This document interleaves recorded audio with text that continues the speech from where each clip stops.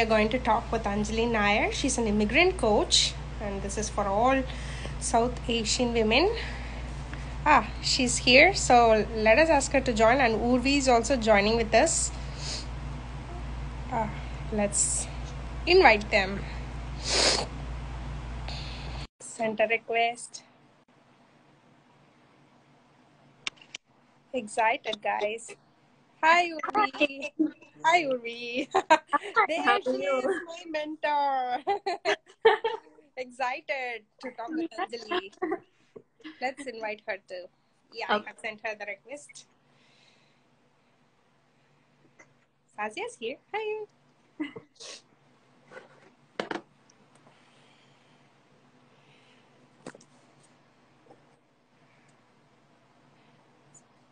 Anjali, you're here. I have sent you a request. Can you see it? Very excited.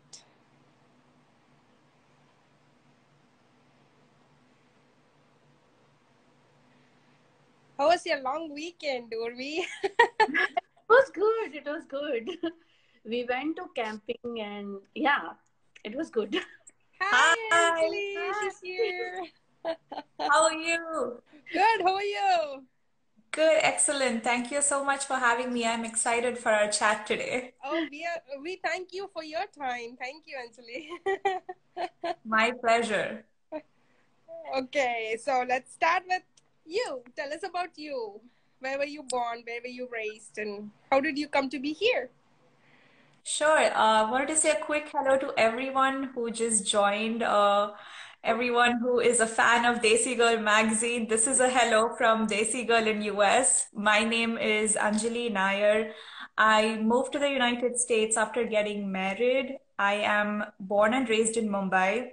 I am a Malayali.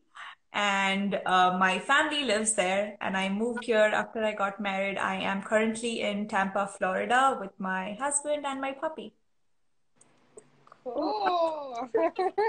So, I don't know much about puppy, but I would ask, how old is your puppy? He's going to be 1 next month. Wow. Do you speak Malayalam? I do. In fact, it's funny. I did not have a lot of Malu friends growing up.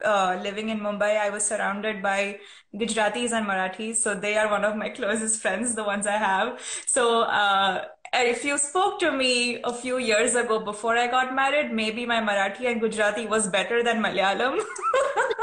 But now it's the reverse. After getting married, we speak more in Malayalam. So yes, I am much confident speaking in Malayalam now. Are you Malayali too?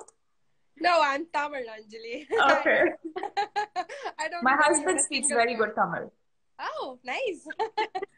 We are from neighboring states. Yes. Yeah, so like we have a lot of diversity with the language and with the culture and everything. Yeah. So our next question is, how was life in US when you first moved here? How was everything like before you got your work permit? Sure. So for me, I did not do a lot of research. I was so excited that I found a life partner I get along with through an arranged marriage route. I was just super excited that I'm going to marry a person I fell in love with, that the geography did not matter. So the only thought that came to my head is, oh my God, I have to leave India. And that was the thought bothering me, but I did not, think ahead and be like, okay, let me find out, where am I moving? What should I be doing there? What are some things I should carry with me? I think the excitement overpowered the nervousness. And I feel a lot of new brides may feel this way. So after I moved here, that is when a lot of reality struck, right? Because in my head, I imagined every state in US to look like Manhattan, because I just watched sitcoms and movies, and I was like, oh, it's going to be, fun. There's a lot of freedom. It's a developed nation, so there won't be much trouble. I will figure things out. So So to tell you two words, I was naive and also uh, confident, super confident to pack my bags and move to a new country. And I also heard that, this has been happening over the years. A lot of women move to a new place after getting married. So how hard can it get, right? So I played along, and when I moved here, I realized that, okay, every city looks different and it has no resemblance with Manhattan whatsoever. So that was reality number one. Two, I was home alone for several months until I got my work permit, which I was not prepared for. I knew it's going to happen, but mentally you're still not ready. When it actually happens, that's when you're like, oh, so I have to stay at home and be a housewife until I get a job, and then my life starts. So I started creating barriers for myself in those, few months or whatever time I had where I could actually prepare myself, but I kept, overthinking and blaming, like, oh, why did I move here? What was I thinking? Things are so hard. Nobody helps, no one to talk to. Uh, yeah, so that was my initial phase through which I went. Of course, things were pretty rosy too, because when you're married, you have the support of your husband you can lean back on. I did not have the stress of, oh, where is the next paycheck coming from, or where do I live? Those basic things were already sorted out because I moved after marriage. But what do I do next from here? That was the biggest concern. And obviously, I did not find anyone to talk to except for my husband. I wasn't even active on social media back then, and I kept like, I would search on Google, okay, what are some things a newcomer in US should do? What should I learn? But believe it or not, I would only read like sad stories like, oh, be prepared to never work in your life, be prepared to, be a housewife rest of your life. Things are different here. You find a Desi group and hang out with them. So all kinds of stories which I could not see myself doing. And I was like, okay, let's get off from here and figure things out as soon as possible because I can't live like this. Okay. I can identify completely with you, Anjali. The same boat. The same Yeah. boat, actually. Same, right? Because when we move from India, and I can speak on behalf of other women like us, when they move here, they are professionals already. They've either done their bachelor's or master's, MBA, PhD, whatever. And they have big dreams. Like we have big dreams when when we not just for marriage or moving to a different country, but in general, we have ambition to do things. And when that does not happen, that's when, things don't work out the way we planned. And uh, that's the phase that I feel everyone goes through in their Yeah. first 2 years. That's why it's amazing how you came up with Desi Girl in the US. What was the spark? How did you start? My failures, to be very honest with you, just seeing myself not able to adapt, not able to assimilate with life in US made me realize that I am not the only one. There are thousands of women just like me, better than me, who are going through these issues, and we have no one to talk to. We have no one to reach out to. We have no one to go and ask questions and get answers. Um, and I wanted to change that because there are a lot of policies, a lot of resources, a lot of guidance on how to migrate to the US. So that journey is smooth. But once you reach here, what do I do next? There is no road built to that. And I wanted to build that road because I'd already fallen so many times that I realized instead of taking so many years to figure the basic of the things out, why not create a platform where I share all the necessary things required for any new immigrant? And that makes their life easier. Of course, you are going to struggle a little bit because, any newcomer would do. But if I give you a stepwise plan, wouldn't your life be easier? That was the whole genesis of why a platform like this needed to exist. And I wish I had found someone like me when I moved here. Things would have been way different. Yeah, yeah. So that was the birth story of a Desi Girl in US. We started last year. My first idea was to write articles and blogs so that I can explain things better. But then it went through a radical shift where I got so much good feedback, so many women reached out to me. I then realized that, okay, we need a bigger platform, a bigger community to include all the immigrant women. And I say women because women are facing the problem more than men. There are lesser men who come here on a dependent visa.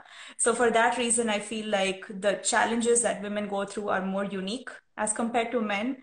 And that's why it is Desi Girl in US. That must be really fulfilling, huh?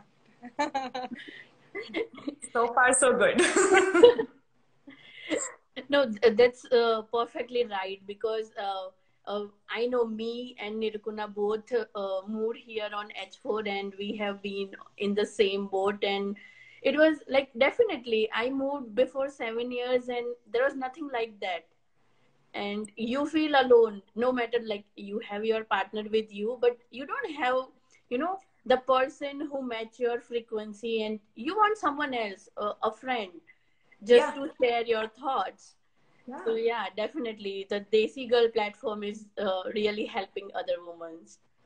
So do you have a team to manage this platform? How you do it?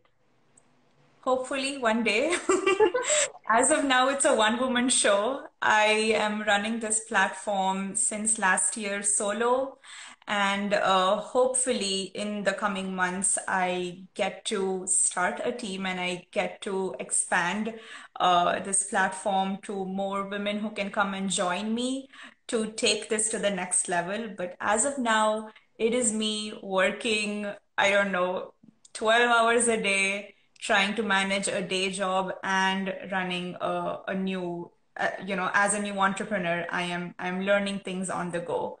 So it's weekends, late nights, and lunch breaks. This is my lunch break. Aw, that's so Yep. inspiring. So you mentioned about your day job, right? You're in marketing. So did you do an MBA here? And for those who want to follow in your footsteps, what do you do in that job and what qualifications do we need to get there? Sure. So my background was bachelor's in pharmacy, which I did not like. And then I moved on to do MBA in marketing, which I loved. So both of this was done back in India. I worked in India for a few years for a pharmaceutical company, and I worked there as a brand manager. I started from sales and then started getting promoted, and that was my last position I held.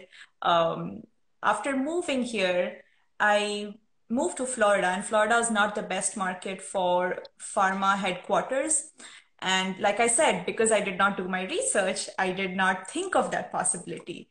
So one of the first challenges I faced was, oh, I have to transition from a place where I thought I had a foundation to start something totally fresh. So believe it or not, even though I had a few years of experience, I had to start entry level all over again.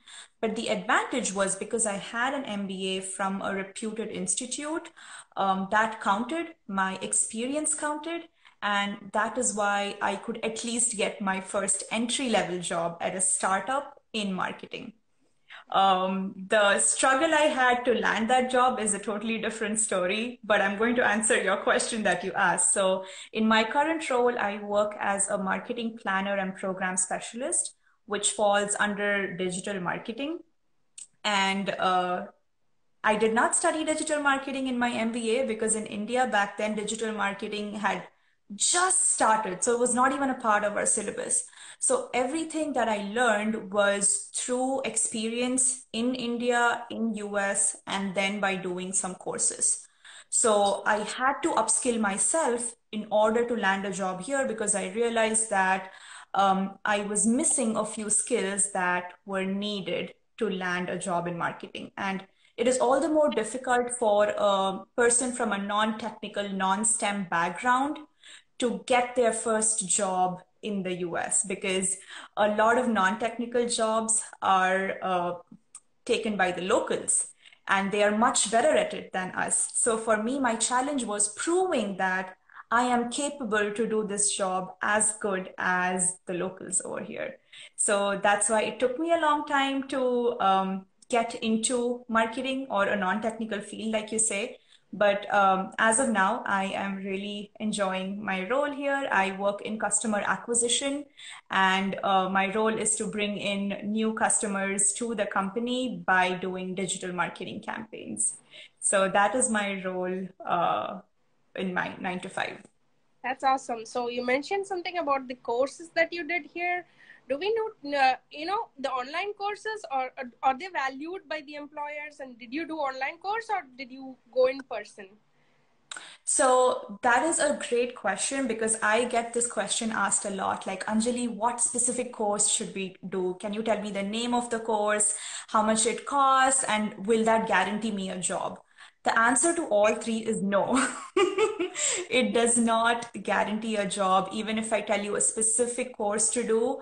The course is for you to understand, to learn, and also to be confident when you face a job interview. But what employers are looking for is not only your knowledge, but have you worked in that field before? Have you done any projects before? Have you even done an internship before? Do you have any experience at all? So one thing that I always explain to my mentees or anyone who comes to me is, in America, experience is valued more than your degree, your courses, or even your MBA for that matter. So I would recommend to take up courses and certifications to brush yourself up with the new skills, new trends that is coming in, but make sure you at least grab a couple of projects and show that you did work in that field, to show you have some experience, and that builds your credibility much more. So that is the combination that we want. Learn and also implement. Yeah, of course, that's true. So, besides your job and everything, as you mentioned earlier, right? When you moved here, you find it lonely because you don't have friends and all. So, Yeah. how we can do you would you like to share a method or a way how we can make friends over here and how we can build our own tribe? Yep. This is a great question, because it is one of the things that is on a very low priority for a lot of women. Because if you move here as a student or as a wife, you either form your own friend circle with other students, or you consider your husband to be your best friend and you make friends with his friends. But ultimately, down the line, you miss having your own group, like at least that one person who you can pick up the phone and call, Right? one person you can vent Yeah. out and say, why am I doing this? Or, please help me with this, or I'm going through this. If you don't have that one person or a group of people who you are sharing that same wavelength with, who understand you, then it gets very lonely, very difficult. I'll be super honest, first year in the US, I made one friend, one. And I couldn't even maintain that friendship because she moved to a different state. And that also keeps happening. You will never find one person who is with you just like you had in school or college, right? So Right. I think two things that I always suggest is, one, don't hold a friendship just because of the physical proximity to you. Oh, she lives close by. Oh, she lives right next to me. Oh, we speak the same language. We're going to be best friends. It might not work out. So when you make a new friend, don't keep any barriers of age, language, cultural background, ethnicity, remove all of that and look for compatibility. look for understanding, look if this is a genuine person who is listening, who is there for you, who is teaching you something new, look for a tribe like that. And it's not easy. Making friends as an adult, as a woman in a new country is a completely different ball game. So even if you have one good friend, thank your stars that, okay, you are at least doing something right. Um, so last year, I started a friendship group on Facebook. So I wanted to bring back the essence of Facebook again, which is to make friends.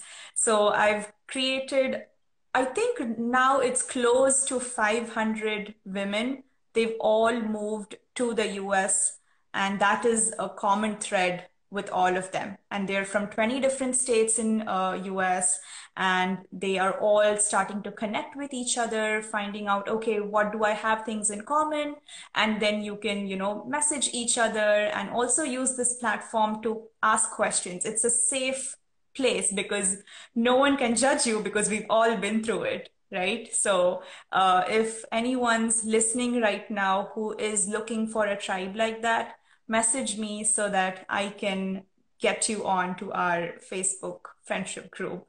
And the last thing I would suggest is if you are still hesitant to even start a conversation, or if you're an introvert, or if you feel that I'm scared to even talk to a non-Indian, message me again, because I have a toolkit that I've prepared only for this group of people, where I make it easier for you to find and make new friends in the form of a friendship toolkit. So that is another suggestion I have. Nice. Thank you for that. Thank you for that Facebook group you mentioned. I'm sure you're going to get a lot of member requests. Happy to. More the merrier. So what are some of the activities that you suggest for women that are new to this country, even to build themselves professionally, or to build a friend circle, whatever, or keep themselves engaged, not go mad, simply put. Yes, very necessary because it's easy to lose your mind here. Yeah. Okay, so I would suggest if you are new to the country within your first year, the first few things that you do is first mentally accept that you are in a new place, everything is new, and come with an open mind that you are ready to learn and figure things out as they come. So first is acceptance and ready to adapt. Second, start understanding the basic chores you need to do in your day-to-day life. So some women are really good with, cooking and cleaning, shopping, all of that. There are other women who've never done that in their life before. So for them, they will have to watch YouTube videos, call their mom, ask a neighbor, whatever, or ask their husband to do it. But you have to figure those things out, because initially it would take me 4 hours to cook a meal because I'd never cooked a meal before. And after that, I would finish everything in 2 hours. And then I'm like, what do I do for the rest of the day? I can't keep watching Netflix, right? And that's when you're like, okay, I need to do more things. So the second thing I would do is figure out your chores, figure out a routine for yourself. Even if you are not dressing up and going to work, make a routine for yourself. Okay, I wake up, I cook, I talk to my parents, and kind of create that routine for the entire day, where you are not only keeping yourself busy, but you're also learning something new. And by learning something new, my third point is try to understand the American culture. So it could be by watching movies. It could be by going out and talking to your neighbor. It could be by going to a coffee shop and striking a conversation with just the barista. So try acclimating yourself, try immersing yourself in the American culture and life, because that is going to come handy to you when you step into the outside world. And in terms of skill building, I know we want to get that job as soon as possible because that's our number one priority. But before that, try to do these initial things where you find a hobby, find a friend, not find, but get your driver's license. There are all these initial things that I highly recommend you to do even before you think of a job search strategy. because this will help you build yourself as a person who is much more ready to enter corporate America. So those are a few things I would recommend you do in your first couple of years so that you are kind of independent and you are not very dependent on your spouse for everything. You can do a few things by yourself. And then when it is time for you to restart your career, focus all your energies just on that. So that's how I break it down. Part one, do these things until it's time for you to figure out your career. Nice. Thank you. I hope that's helpful. Absolutely. Yes, it is. Because you I know it, I have personal experience. We wait till the getting a work permit, and then we try to figure out, like, I should get a license. How would I travel to workplace? And then you feel stressed because you have to figure out a lot of things together. So Yep. yeah, your suggestion is very good, that do it step by step rather than waiting for till end. Exactly. And if you wait till the end to do all of this, then like you said, it gets really stressful. You would be like, should I make my resume or should I, practice for driving or should I practice my communication skills or should I start applying for jobs? There are a lot of things that you have to do. And then you might feel those 8 hours a day, which you get away from your husband, is not enough because you have so many things to do and the time is so less. Once you get your EAD, it's a time bomb. You have to find your job as soon as possible. The longer you wait, the longer the gap you have, which you can't explain. So that's why I highly recommend these things to be done and dusted before even EAD comes into the picture. Right, that's awesome. Actually, that makes complete sense, Anjali. We need to have something to fall back on, even if we go for a job, something that's concrete, a friend, a hobby, something that will keep you sane even when you get busy, so that you don't forget yourself, lose yourself in this America, new world, right? And yeah, I had another question. Like, so you mentioned your struggle before getting a job, right? So we always compromise for an entry level job, right? We need an experience, as you said. So after getting an experience, when do you decide that you have to move on and get a better paid job, from an entry level job? When do you think you will be ready?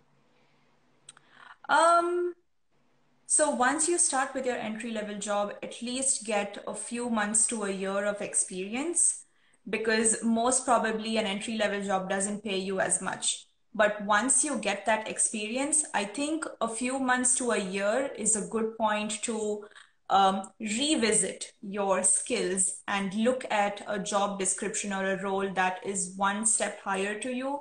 And you could either look in your own company where you are working right now, or you could look outside and see if there are similar firms who are hiring right now. And there is absolutely no harm in giving an interview and giving it a try. If it works out, that means you're ready. If it doesn't work out, go back and see what were some questions you couldn't answer, work on that further, and then probably apply again. Right. But yeah, a good timeline would be few months to a year is a good timeline. Nice. Thank you for that. Of course. It was very illuminating, this session was. Urvi, do you have any other question for her? No, I think, like, I wanted to know the basics, because we all have been there, and there are still, like, we do have an online community, but there are still few women, they just have a different world and they are scared, and they might don't find anything. So yeah, these platforms are really good for them. Yes, definitely. And I think I see a question or two in our chat. So if you could look at it and let me know. I see one question from Priyadarshini, but if there are any other questions, let me know. Yeah. Someone asked you to mention the group name, Facebook group name. I think many are asking. Yeah. Sorry, so I will just type it out. It is called Desi Girls in US, GIRLS.